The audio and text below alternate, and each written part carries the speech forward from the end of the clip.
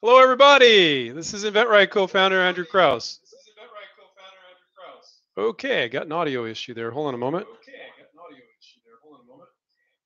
I think I'm broadcasting the same feed. Just one moment.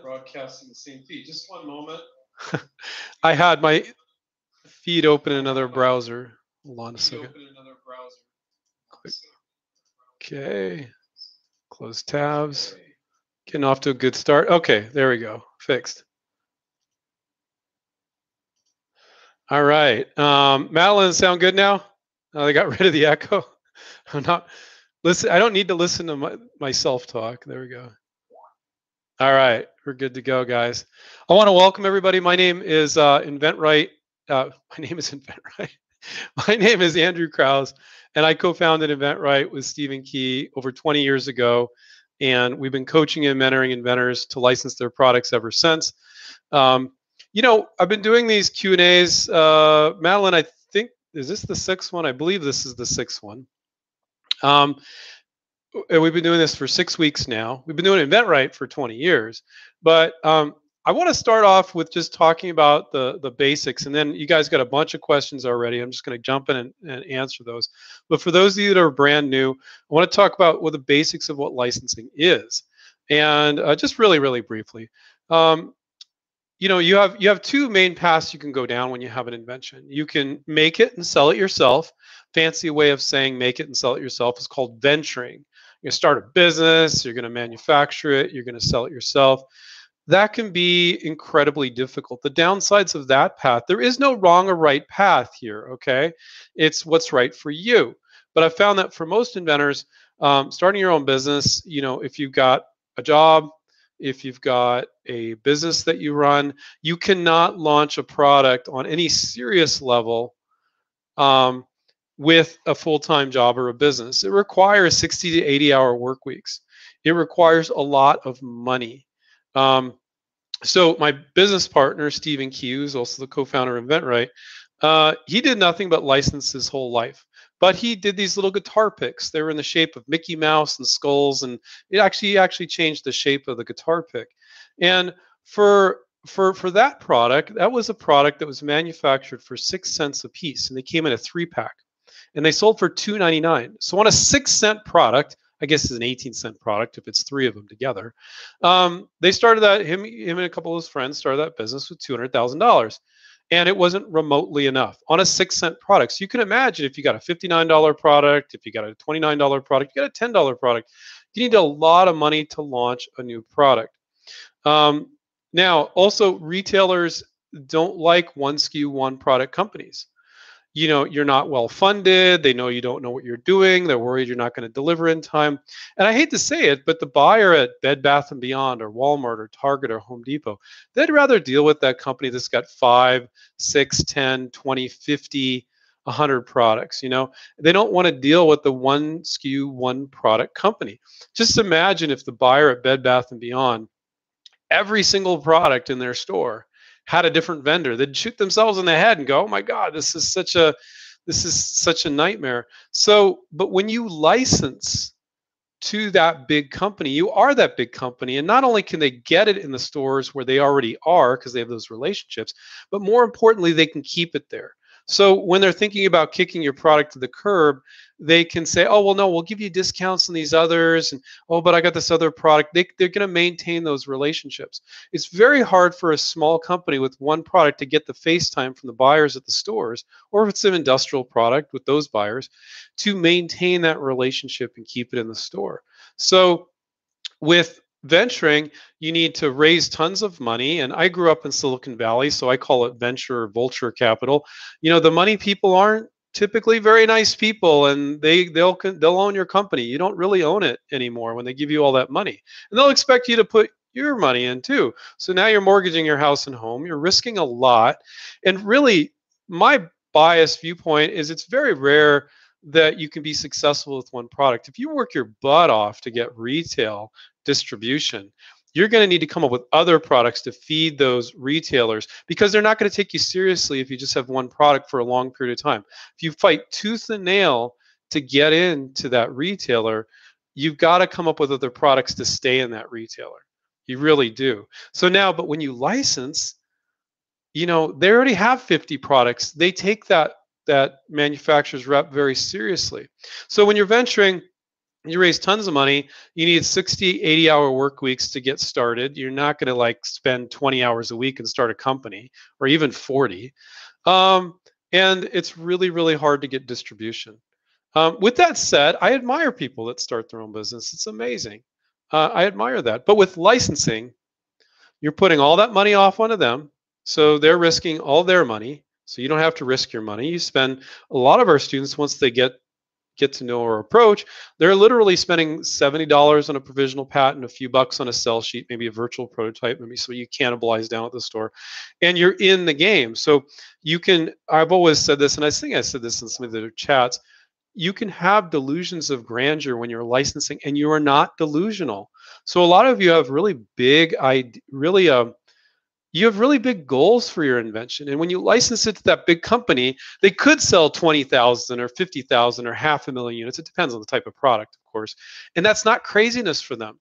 And they have unlimited money. They have a line of credit, with the bank. And for a company that's been around a while, they give unlimited money for a product that sells well. They will never run out of money. Okay, most companies of any decent size. And and I like to think that they're doing the work for you. So it's their sales, marketing, manufacturing, advertising. They're all working for you, because once you license it to them, you step aside, you work on licensing other products. Now, they might want help with this or that, with some new iteration or something, but for the most part, they're going to do all the work. So it's an amazing, licensing is an amazing path. So I don't want to ramble too much on that, because I see you got a ton of questions here. So let me go to my other monitor here. Let me move this over so I can see it. Okay. First question. Michael says, hello, Andrew. Received a full utility patent for an auto snow removal device. It required the same injection molding process as PVC buckets. Okay. Should I pitch to them or snow removal companies? The snow removal companies, man, that's the whole thing about licensing. You're tapping into what's already there. You're tapping into their existing distribution. So his product is an auto snow removal device. Now he says it's the same, he's probably maybe somewhat engineering oriented, as same injection molding process as PVC buckets, But if the people that are selling buckets don't have distribution where people are selling snow removal devices, more than likely. So you're asking them to sell snow removal equipment when they really sell PVC buckets. Now, if it's, I could see it. So we don't know what Michael's product is, and he hasn't disclosed any specifics. But let's say he's invented this snow removal device, but you use it by hand, and you use it to shovel your driveway from snow, but by hand, and it's kind of a bucket. That sounds like backbreaking. I know that's not what your idea is, Michael, but let's say it is. Well, in that case, maybe approaching the buckets guys. If somebody would buy the snow removal device in the same shelf at Home Depot, that might make sense. But if that's not where they're going to buy this sort of device, then it doesn't make sense. So you only want to approach companies that have distribution where you already want to be. You can't ask companies, oh, this is a good idea, you should sell in these stores and these. No, they're going to sell wherever the frick they sell now.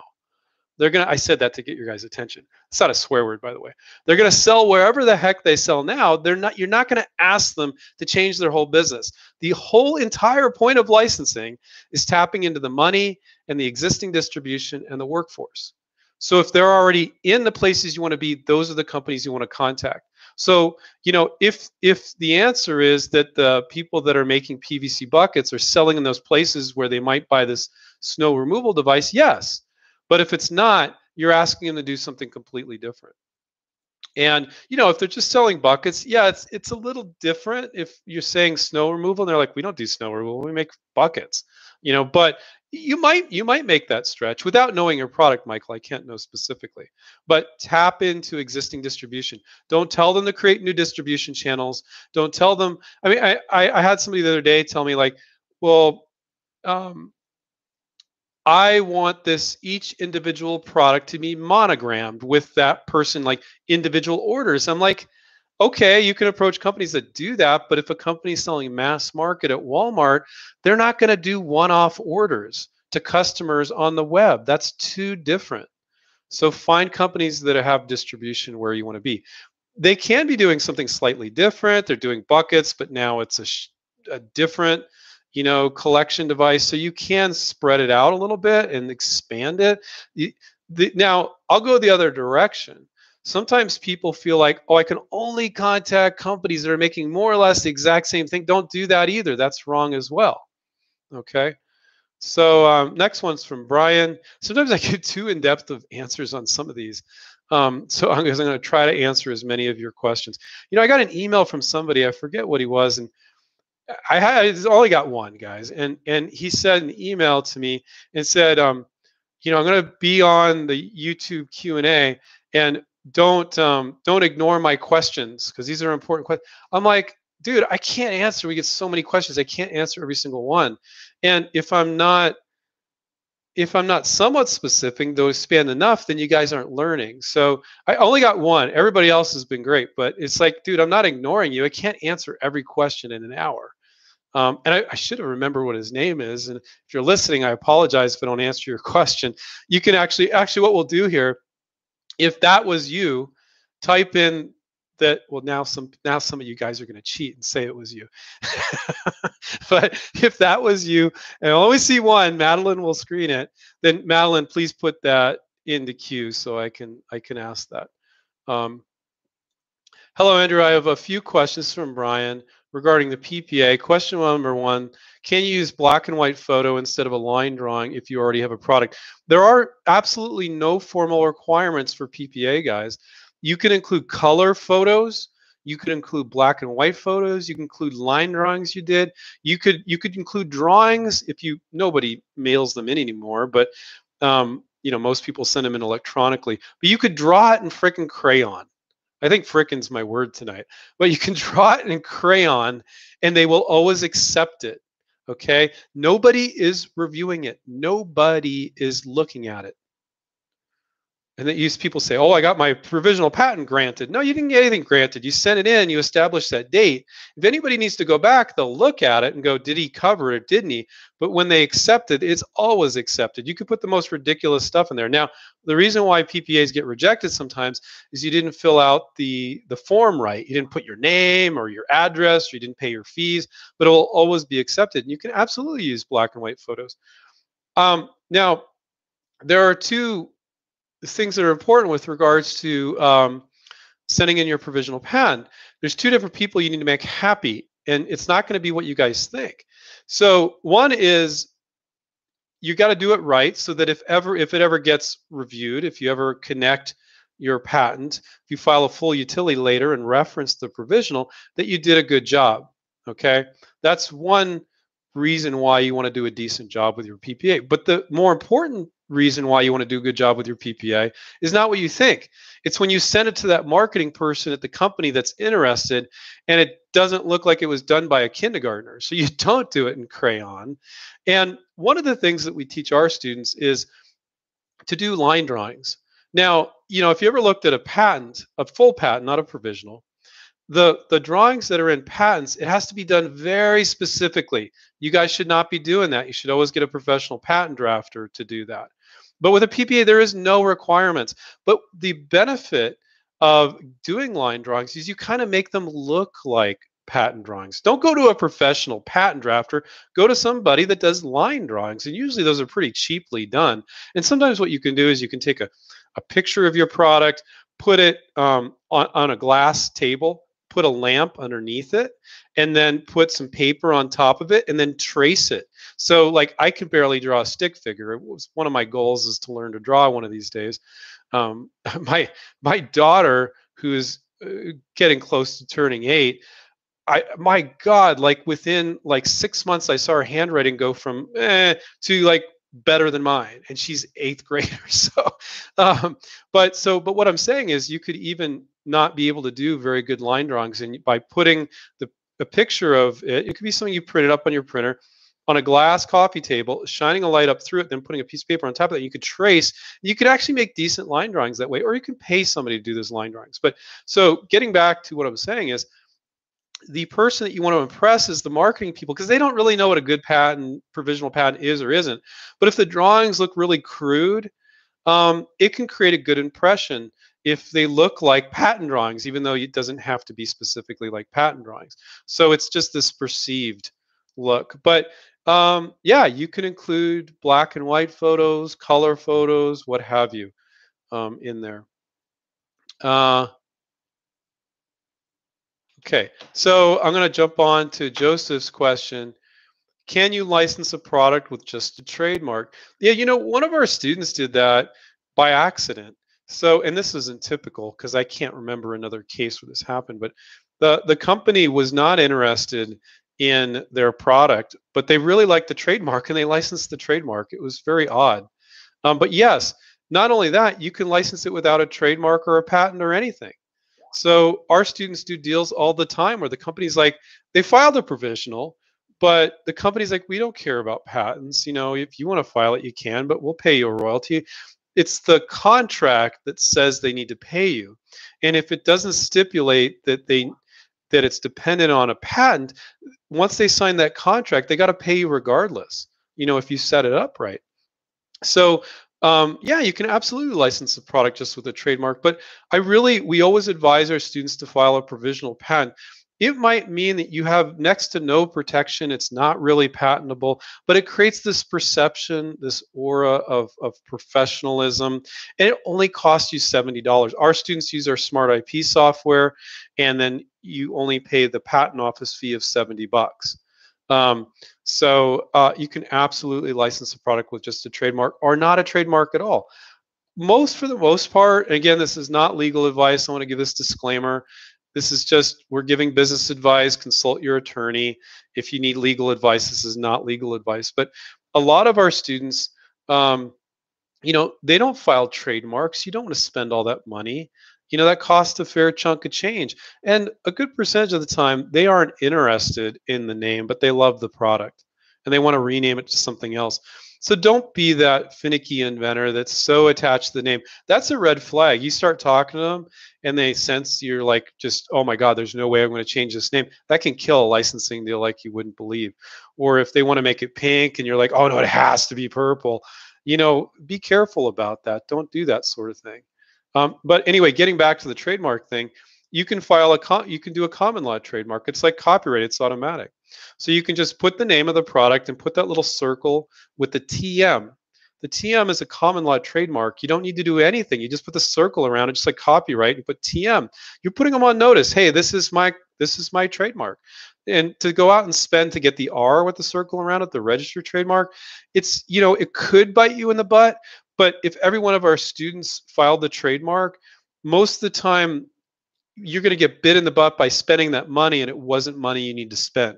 Again, not legal advice, just common sense advice, because a good percentage of the time they don't want the trademark that you're using. They want the product, and they want to change the name. So John is the next one. I'm European and can't do a PPA for my country. I understand PPAs can be done through the US, but does that give enough perceived ownership so that I would actually have anything to negotiate with? Absolutely. We have had students I know it sounds impressive, guys. We've had students in over 65 countries in the last 20 years, but some of those are like, it's some like French Polynesian island, and that counts as a country. But I am very proud of that we've helped people from all around the world. So, and we tell our students from around the world, just file a US provisional patent application. They don't care. It's irrelevant where you're from. If you're from Europe, or if you're from Kathmandu, or if you're from Australia, or if you're from Asia, there's no discrimination in the US. In some other countries, they make it harder for foreign inventors, but in the US, there's no difference between an American from California filing a provisional US patent or a European filing it. It offers you the same measure of protection. So it's really a relevant question. Now, what I'll also say is that our students do deals with companies from around the world, but the vast majority of the deals that our students do are with US and Canadian companies and European on the I was as said as a third. It's very rare you're going to be doing a deal with an Asian company. A lot of these countries they don't really respect intellectual property. A lot of Asian countries. Um, Now I had a deal that we had a student. He was an Israeli student, and he did a deal with a Chinese company that makes toilets for an entire toilet, which is crazy. Like if he just came to me early on, I'm like, this is going to be a tough one, but he did it, and we guided him through it. But this Chinese company already had distribution and was selling toilets in Home Depot, which is a major U.S. retailer, John. So but for the most part, you don't see a lot of Chinese companies with this gets changing, but it's still not so much. They're an American company, they're a Canadian company, they're a European company, an Australian company, and they may be getting manufactured in China, but you're licensing to that American, Canadian, European, or Australian company. It doesn't matter where they're getting it made. But my point is that in the U.S., we've got this sense of entrepreneurial nature about us, and and they don't care. They're not asking you for your resume or show us your portfolio. These are two times that I know of. There might have been a few more where any company asks the inventor, "What have you done before? Show us your portfolio. I want to know who you are." They don't do that. They just care about what you're showing them right now. you know so most of our students are licensing to US and Canadian companies, and then sometimes European companies. Do not limit yourself to Europe, John, because you're European. I'll say this straight up. In Europe, it's still, in Australia, this is what they call it. I learned from my Australian students. They call it the tall poppy syndrome. So you're a tall poppy's a flower, and it grows too high, and they cut you down. So it's a tall poppy syndrome. So, you might get a response if you call an Australian, well, who are you? You're just an individual. You're not. And this is what a lot of inventors think is common. You got to have this website and be pound on your chest and go, this is who I am. And you got to be really impressive in all aspects. No, you just have to have a good sell sheet. You just need to pick up the phone or contact them on LinkedIn. You don't need to do that. And American companies and Canadian companies, they just want what you're showing them now. European companies, not really bad, but it's a little bit worse, a little bit. It's a little bit harder to close a deal because they're still a little snooty. Like, well, who are you? You're not another company. Now, we have a lot of students that have done deals with European companies, but John, don't restrict yourself to whatever country you're in Europe or Europe altogether. See if you can license that product to American companies. Now, let's say it's an American company or it's a European company. Let me clarify. There are European companies that are very strong and have strong distribution in the US. I would qualify them as a US type company because they have distribution in the US market. So let me qualify that. So it's not European companies, it's companies that sell exclusively in Europe and not in the US. Okay, that's important delineation. Um, so if you have a U.S. provisional, let's say let's say it's an American company, and they sell 80% of their product in the U.S. and 20% in Europe. They probably don't care about European patents. Even they don't want to spend the money on them. They're like, we got great distribution. We don't care. We're not going to spend a bunch of money on European patents. I know that may shock some of you, but it's true. So let's see, what's next? Let's see. I want to try to get to people that I haven't gotten to before.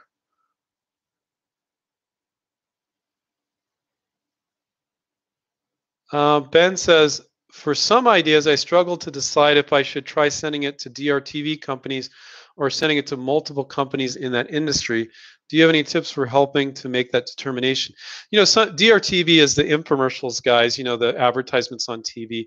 And in the US, the vast majority of those sales are not people that pick up the phone and call. They see it on TV, they become familiar, and they're going through a big box store with their shopping cart. And they're like, oh, I saw that on TV. I know what that is. They throw it in their cart. They're like, hey, if it sucks, I'll just return it. That wasn't like that back in the day. And back in the day, that you'd order from the 800 number, and then if you tried to return it, they would give you a hard time. They make you jump through lots of hoops. DRTV business has changed a lot.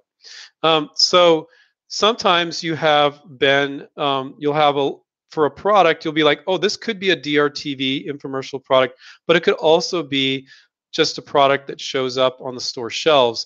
It doesn't necessarily require all the illustration on how it works, but it would be good for DRTV. So you'd have a list of DRTV companies and then regular companies. And only for DRTV do I suggest this. I would approach the DRTV guys first, one at a time, and then approach the other companies if you're not successful with DRTV. For any other industry besides DRTV, it's like a shotgun blast. You just get it out there to everybody. Don't do one at a time. You'll drive yourself insane that way. It'll take forever. Because if you have to wait all this time for this one company to get back to you, and then you do one more and one more, you get it out to everybody. Okay. Duran says, what are good marketing material examples? I don't have sell sheets like right here that I could hold up. I think we've done some videos with sell sheet reviews. So if you type in sell sheets into our inventRight YouTube channel, Duran, you could probably find some examples of bad sell sheets, good sell sheets.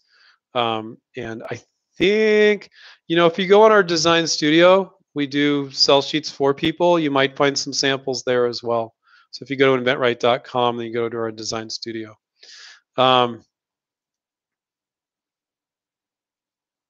Okay, Todd says, my PPA will expire in 2 months. I have improvements for it that make it operate differently with other parts. Can I add these different operations into the PPA? How different before the new PPA? So I'm going to save you guys some time, and patent attorneys probably won't like that I'm saying this, but patent attorneys aren't always truthful with you. I get inventors that the good ones are. There's good patent attorneys. There's actually a list of inventor-friendly patent attorneys on inventRight.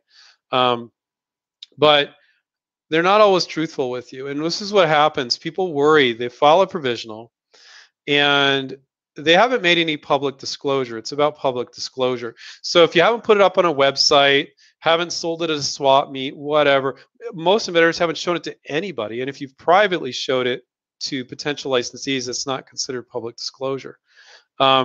So, a lot of people, you file a provisional, you're like, oh, this is cool. There's this thing called a provisional, and I can file it and I can get protection for an entire year. But here's what happens. You file it, you don't know how to license, you don't know how to make your sell sheet, you don't know how to make your list of companies, you're afraid of reaching out to companies, you're afraid of so many things, and then your year runs out. But here's what happens. So it's exactly where you are, Todd. 2 months before it runs out, you go to an attorney, and they're like, well, if you want to preserve your filing right, if you want to preserve, how do they say it normally? I forget. I'm drawing a blank there. But if you want to preserve your filing rights, they give you the impression that if you don't file a full utility, you'll lose your rights. And that's not true. Now, you'll lose the right to that date from 10 months ago when you filed the provisional, but you could take that exact same provisional, Todd, file it today, and you'll get a year from today. So every time you file a provisional, it's separate. They're not connected in any way. The only way a provisional is connected is if you file it, and then within a year you file a full utility, and then you reference the provisional, okay? But if you haven't shown it to anybody, Todd, even if you've shown it to people, but you haven't made public disclosure, you haven't put it on a website or sold it at a swap meet every weekend for a year or something like that, then you can file that same provisional again. And what attorneys do is they get people signed up for 10 grand, thinking the inventor thinking they're going to lose their rights, but they're not saying to the inventor almost ever, the good ones will, you can just file that provisional again. Now your question was, can I add these? You can add anything you want to it, Todd. So you filed that provisional, and you can't add to that original provisional. So whatever you filed in provisional number 1 10 months ago, that's it. Your date from 10 months ago, you're protected for that stuff until 12 months, okay? And then you're not. But if you file that same provisional, take the same one, and it has A and B in it, and now you add C, and you file it today, you're protected a year from today. So yeah, you can keep filing provisionals if you don't make public disclosure, okay? You keep filing provisionals forever, but what's the point of that? So I always tell our students, file the provisional the week before you're ready to call. You got your you did all your research, you got your sell sheet or your video sell sheet, you got your list of 30 companies or whatever it is, and you're going to start reaching out. Now you file the provisional. Now you got a whole year. Using the inventRight approach, our students never need a year. You know, if there's interest in 3 months and maybe let's say it's a difficult negotiation and it drags 6 months, you still have 3 months left. Okay, so that's why you want to do that. So you can just add whatever you want to it. It doesn't have to be different, Todd. That was your question. You could file the same provisional again, but you've got stuff you want to add, so this is a great opportunity to add it. And don't keep going back to your attorney. I mean, you can file it on your own for $70, you know. But anyway, again, not legal advice. Consult your attorney before you move forward. I have to keep giving that disclaimer.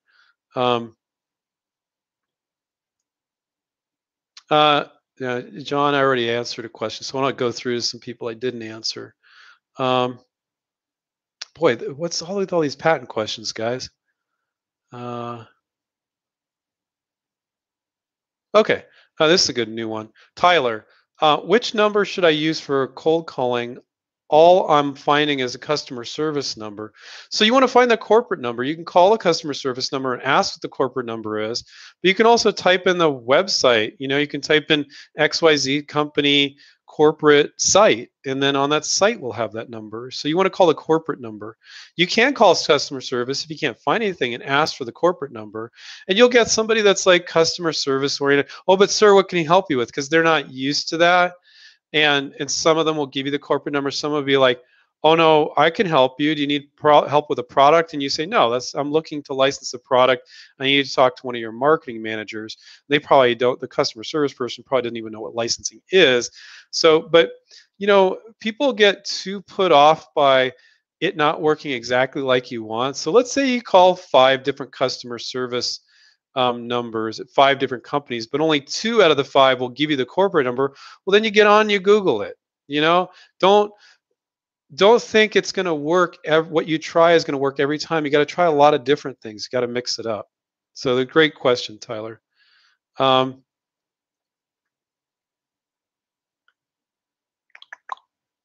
Okay, Samus says, how to prepare and change presenting during COVID-19. With the economic downturn, how will it change product cycle and accepting product ideas? Okay, well, all I can speak to that is I can speak to what our students are experiencing right today. I can't predict what's going to happen a month from now, 3 months from now, 6 months from now. What we're finding, and you guys will be surprised by this, is we're finding our students are able to get into companies easier right now. Not every company. Some companies are in some sort of crisis mode, especially smaller companies. But people are working. These are marketing managers, okay? These aren't people that work on cars for a living and they're sitting at home twiddling their thumbs. They're marketing managers. They're white collar.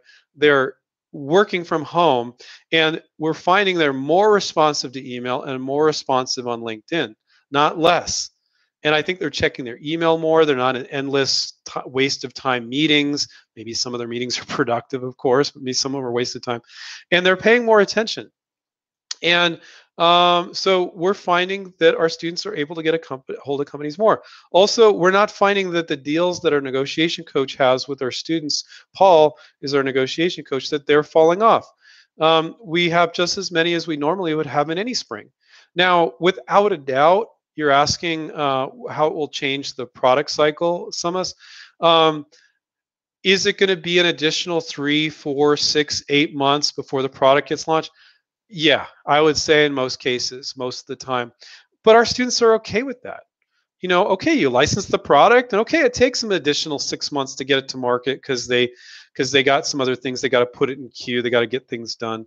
But they also have they have budgets for new products, and the strongest companies will come out of situations like this stronger, not weaker.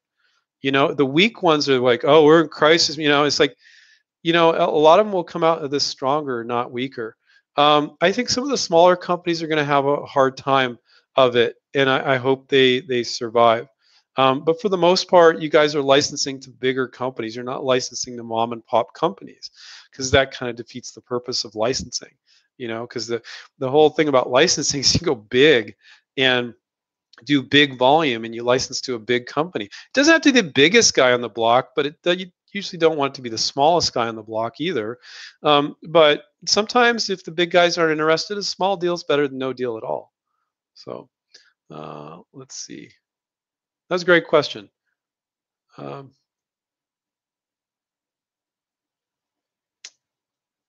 let's see.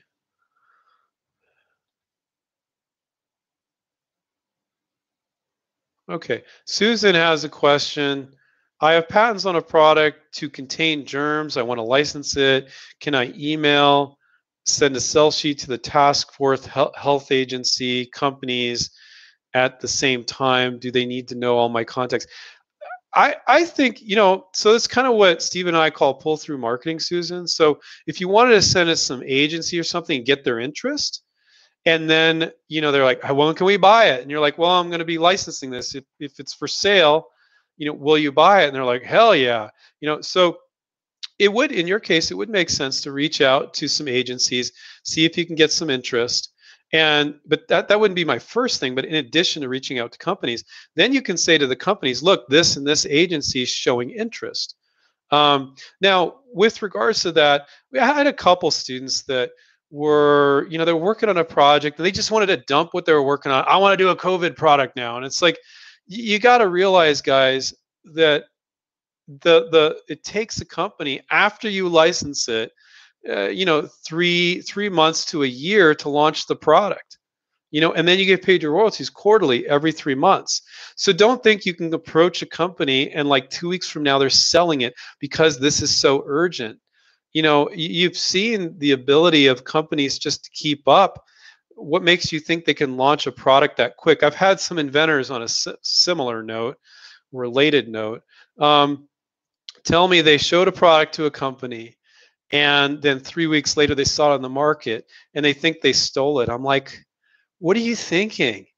Like, what company can launch a product in 3 weeks? That, I guarantee you that company did not steal your idea if you only showed it to them 3 weeks ago. And it's the same thing. Do not expect them, Susan, to launch this. But on that note, people are going to be concerned about germs and staying healthy and these types of viruses for a long time to come. So don't think of it as a get rich quick scheme. Think of it as a long-term play. And that's fine.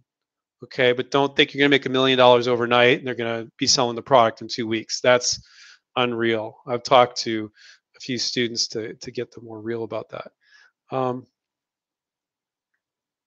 Renee says, if you get interest in a product after your provisional is expired, should you refile the PPA or initiate a non-provisional to keep it protected? So, privately, with the American Invents Act many, many years ago, privately showing your product for license is not considered public disclosure. So, and again, patent attorneys don't tell you this, guys. Yeah, you're going to lose the original date from your original provisional, but you could file a new provisional and you'll get protection from that date. Again, if you make public disclosure, you're toast.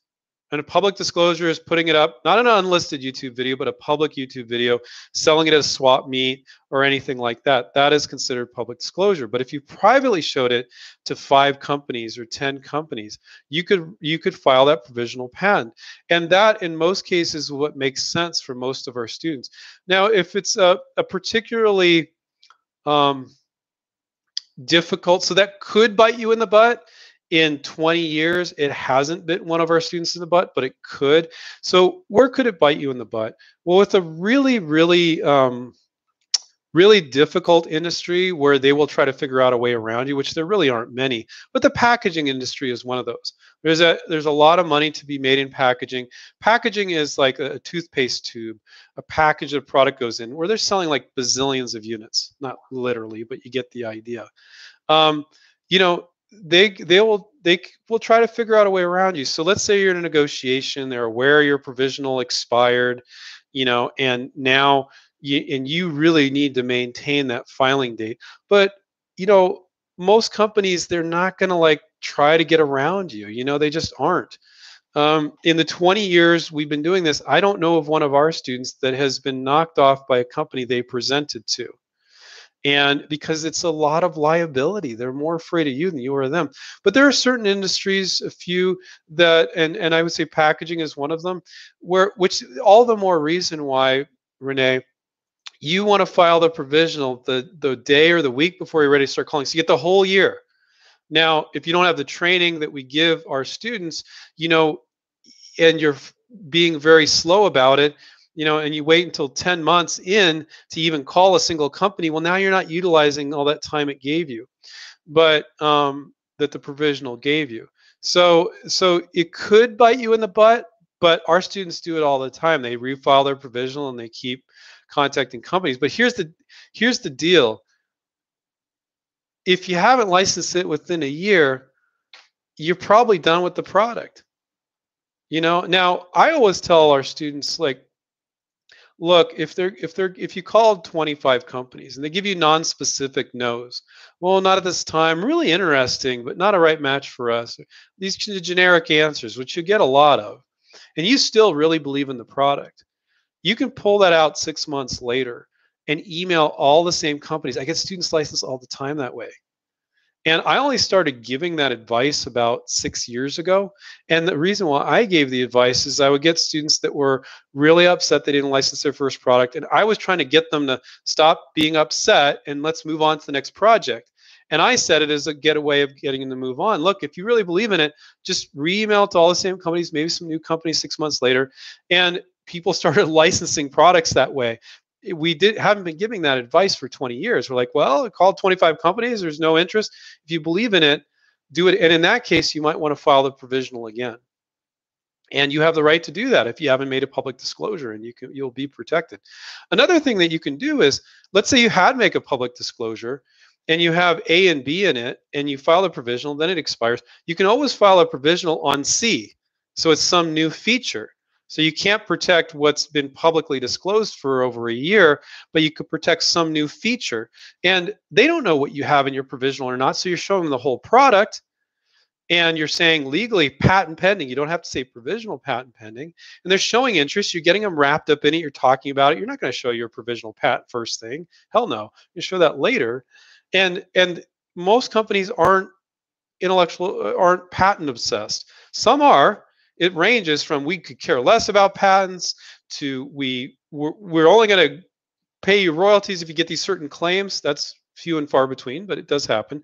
To the ones that are in between, we want the window dressing. We know patents aren't the be all end all of protection, but we want to be able to say patented or patent pending. So thank you, Susan. Great question. Oh, no, that wasn't from Susan. That was from Renee. Sorry, gave Susan credit there. Your question was good too, Susan. We got about 17 minutes left. Should I wait? Push. Well, that's interesting. One of our students has a product called Push and Hang, and that's their handle, Push and Hang. Andrew, should I rush out to file a PPA, or should I wait until you're a little farther along, as a year goes by rather quickly during your product development?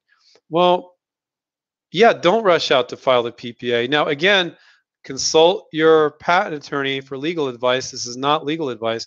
So what could happen there? So there's the could-haves, and then there's the reality, what I've seen over 20 years of doing this. So people want to I came up with this idea, I want to protect it from this date. But, being practical, so you don't need to spend the 10 grand on the patent, you could wait and you could go, okay, I'm going to get my sell sheet together. I'm going to get my list of companies together. And then I'm going to file a provisional the week before I'm ready to start calling. Now, could somebody come up with that idea before, and then their provisional predates yours? Yeah. Well, in that case, if you're filing your own provisional, you could still file a provisional the day you came up with it. If you're filing it yourself, it's only, see, there's a difference here. If you're going and spending $2-3 grand with a patent attorney filing a provisional, that's different than you spending $70. So you could file that provisional the day you came up with it and go, I just think somebody else might come up with it. You could do that. And then 8 months later, 10 months later, you're like, oh, I'm finally ready to start calling, and I'll file another provisional today. Now, they're each separate. They each give you a year from the date you file them. They're not connected in any way. Provisionals don't work that way. So if you really wanted to be conservative, I wouldn't say it's conservative. To me, I would say it's a waste of money because it's so unlikely somebody else will come up with it. But if you're paranoid about it, which if $70 and making the effort to do that, I think that's a good thing to do. So you could still file a provisional date you came up with it, file another one again, so that will extend your date out because eventually that provisional is going to run out. That first one, that's a year. But what's the point of filing provisionals if you're not going to contact companies because you don't know how? I know you probably haven't heard a lot of people say that, but what's the point? It's just oh, I feel good about myself, but then and then some attorney takes advantage of you and charges you 10 grand because they're like, you're going to lose your filing date. You're going to lose your original date from that provisional, and they're right, but they don't tell you that you could file a provisional, and then it's very low risk to file the same provisional again. There is a risk though, but it's very low risk. The higher risk is that you blow a bunch of money and then you don't have enough money to move on to your next idea. And at inventRight, we're all about teaching you an approach that you can license products the rest of your life, so you don't mortgage your house and home, and your spouse isn't like, damn, you spent 10 grand on that patent and 5 grand on that prototype. You ain't doing that again. And you're like, oh, shit. So, it's just, you don't need to spend money you don't need to spend. And people get a false sense of moving forward by spending money on patents and prototypes. And it truly is a false sense. I'm not saying you don't do those things. I'm just saying you're just giving money to people to do stuff and you're not doing anything when you should be doing your research and all that first. So that's why huge numbers of patents. I've heard up to 80% of patents are weak to garbage because everybody just runs out and files a patent. They haven't thought it through. And most people, they file patents, they never really make any serious effort. They call one or two companies or none, and they think somebody's going to call them, see their patent, and go, that's a great idea, I want to license that from you. Oh my God, no, ain't going to ever happen. Or they want to put their product on some website where inventors list their products and think some inventor some company is going to go see your product and go, oh, I want to buy that. You got to reach out to the companies. You got to do that.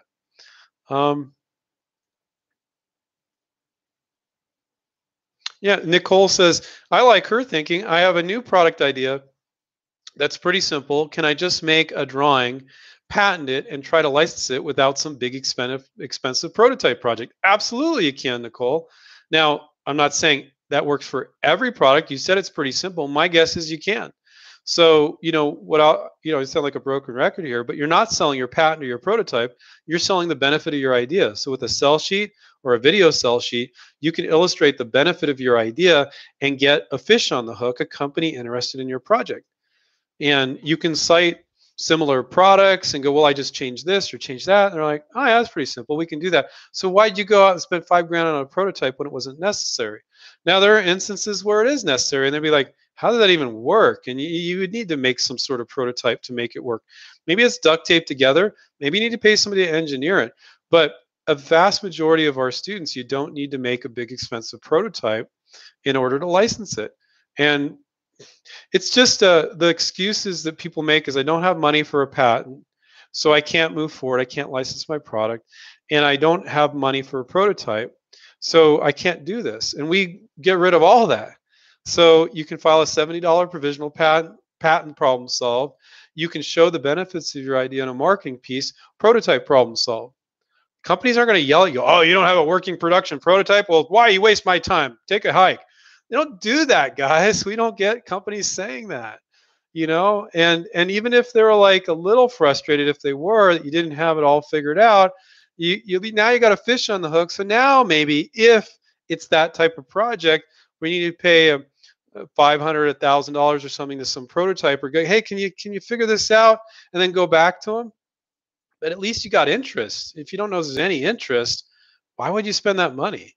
Again, when I say these things, it's not a golden rule for every project. It's not always the same, but as a general rule that we found works, keeps your risk down, and still works. We don't teach our students to be so cheap that it will ever hurt themselves. Never. No. But don't spend money just to spend money. Doesn't make sense. Okay, John says, I'm really interested in the product scout concept. Could you please tell me your top advice for getting started, finding people with great ideas now during the pandemic? Oh, okay. So John isn't talking about, well, so here's the deal, John. I've never met a single inventor that had an invention promotion company license a product, I'm talking about my personal experience, but we get calls from inventors every single day. I got used to it. It really bothered me at the beginning.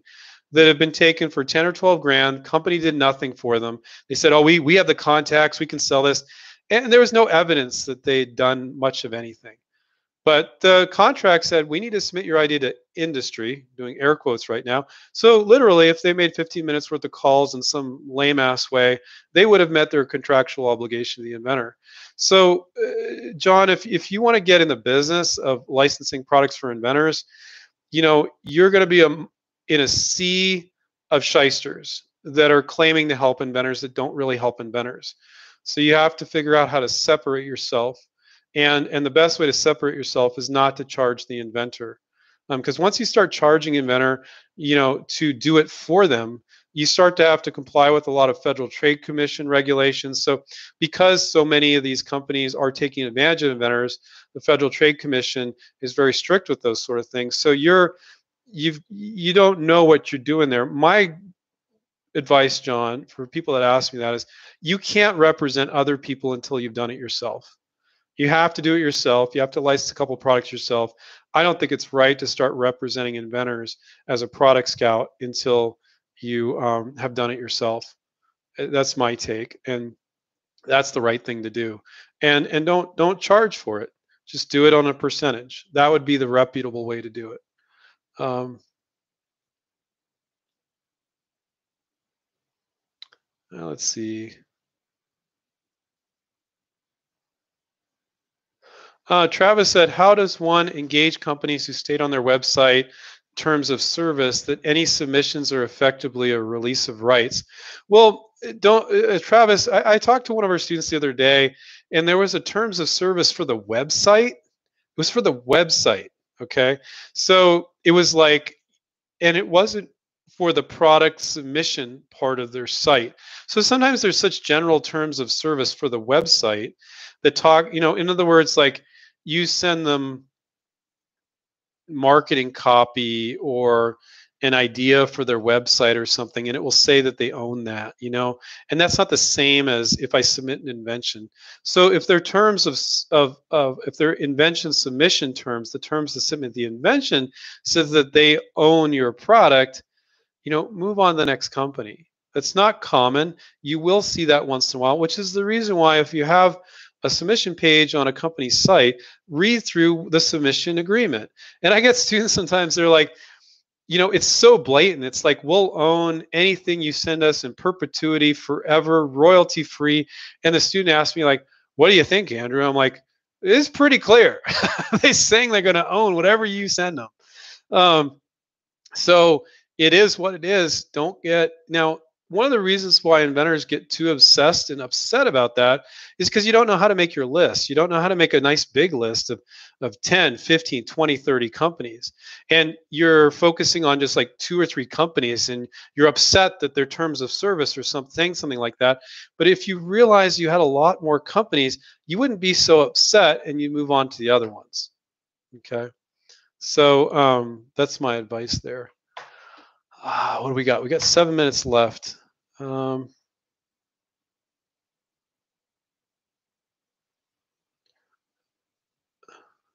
Yeah, well, Travis kind of followed up on that. His product is a modification for locking mechanisms like deadbolts and safes. I can't compete against such companies, so licensing is for me. But their site states the terms of service. So yeah, again, that goes back to like you can think really big when you're licensing. You can do amazing things when you're licensing. So you can like if you what he's recognizing, he must be maybe he's a locksmith or something. He's recognizing I can't compete with the likes of was it Kwikset or Schlage or whatever. God, and it is a little bit crazy to think if some inventors think they can do that with their one product company, compete with the likes of Schlage. Good luck. Now I don't want to feel like I don't want you guys to feel like I'm beating up people that start their own companies. I admire that like you wouldn't believe, but it's not practical for most inventors, and you can literally go broke trying to do it. So I agree with you, Travis, in that area. Licensing is the way to go. Now there might be certain locksmith type products that are more nichey, and you can license to a smaller company, or you could start your own company. But if it's a modification for a locking mechanism for deadbolts and safes, there's you'll notice that there are certain companies that dominate that industry, and you're probably going to want to license to one of them. So I don't know. Madeline, I'm not sure if that person that had sent me that email saying, "Stop ignoring my questions," and I'm like, I can't answer everybody's question. They say it was only one person. You guys have been great. You've been saying great things about me helping out. I don't know if that a person's attending tonight, but if I missed it, okay. Madeline said I didn't hear from them, so maybe they're not on tonight. I want to answer as many as I can. Um, let's see if there's a few more here. I talked about this last time, but it's so important. Maybe some of you weren't here last time. Mike says, "What is the average percentage range for a licensing deal with a major manufacturer? How can you tell what performance levels are real?" Well, I answered the percentage range, and I'll just keep it brief because I did this last time, guys. You can go back and watch my other Q&A for more details. But it's not just the percentage; it's the royalty rate, it's the price of the product, and it's the volume being sold. So people go, "Oh, we owe only 5% or only 10% or something," but it all depends on what they can do. So is it a 99-cent product? Is it a $500 product? Are they going to sell 500,000 units? Are they going to sell 1,000 units? You need to interview the company as to what they can do. But Mike, for a consumer product, our students do industrial, consumer, all types of products. For a consumer product, a 5% is the most common. And I've seen students deal as much as the equivalent of a 25% deal and as little as 1.5%. But again, hey, if you do 1.5% deal and they're selling 8 million units a year and it's a $50 product, you do the math. You could do the math and you could see. So it all depends. How can you tell what performance levels are real? So you're going to interview the company about what they can do, and you're going to hold them to it in the contract. That's the best way I can answer that. And that is something we don't let our students handle themselves. Our negotiation coach helps them with that, because that gets a little dicey on those conversations. And you need to know how to handle it. Companies get upset with us all the time, guys, and then we stated a certain way, and they're like, "Okay, let me think on that." And they come back, "Well, okay, but this." It happens all the time. So that's a negotiation. It's a bit of a debate, and but it works. Arthur, I think we'll make this the last question. Let's say I have an idea for a smartphone function, for example, i.e. a screenshot. How would I convey the idea to a smartphone company without having any coding experience? I've talked about this on prior calls, guys. Well, first off, so this is a good example, okay? So I'm not saying you don't work on that project, Arthur, but I don't like a lot of things about that idea. Not the idea, but the metrics, if you want to call it that. So how many smartphone companies do you have? How many operating systems do you have? So you have Android and you have Apple, maybe one or two like insignificant others, okay? So the question is, could those two, does it have to be a key feature of those operating systems, or could it be an app? Could be an extra app that you add onto your phone. So now, if it's only for these two companies, that sucks, man. I wouldn't even bother working on a project where you only have two potential licensees. Why? You have other projects you can work on. You have 20 or 30 chances for success. Here you have two. You're going to do a ton of work, spend a bunch of money, and you have two chances. Now, if it could be an app, now you got a whole bunch of companies that sell apps, and they could sell this new smartphone function. The question is, will the operating system let it do that? But getting back to the software, I don't recommend rookie inventors work on software ideas if you have no coding or background experience in software. Because the software geeks look at you and go, "Well, that's great, guy, but that's going to take 6 guys in a room a year to program." And you can't talk intelligently. And the software geeks are a little skeptical of people with ideas. It's a particular thing now, if you have a software background, you don't have to be a programmer, and you could talk intelligently about the backend database and this and that, then I think that's perfectly acceptable to work on software ideas. But a lot of you all of you, most of you have smartphones and you have ideas, and I get that, but you're going to be a lot better off working on a dog toy or medical product or an automotive product or a gardening product or God knows pretty much anything else besides an app. Because everybody and their grandmother has an app idea, and the software geeks want more than an idea. And I don't say that about other categories because it's not true of other categories, but it is true of software. And you do a lot more, and you do some development, and you spend some money. And our approach in inventRight, like, why take all that risk? So Arthur, I'm not saying you don't work on that idea, but it has a lot of downsides, especially if it's only for Apple and Google with Android or the Apple operating system. Forget that. People will say, "Well, I got this idea and I want to sell it to Google," and I'm like, "Okay, but sometimes you look at these ideas and you recognize it could be a lot of other companies other than Google. That happens all the time. Inventors don't know how to make their list of companies. Um, Paula, will end on this one because we're about 1 minute over, but I'm not going to be that particular. Paula says, "What's the easiest way to begin the patent process with little money to start?" Um, well, Paula, don't begin the patent process if you don't know how to license. It's not the first thing ever. Is never ever the first thing you do. Again, not legal advice. Contact your attorney if you want legal advice. You study the marketplace. You look at all the other products in that space. If you still think it makes sense, then you make your sell sheet or your video sell sheet, your marketing piece. You're going to send to companies, so you don't have to be a salesperson. And then you make your list of there's a lot more to it than just this, guys, but these are the basics. Then you make your list of companies, and then you file your provisional patent for $70.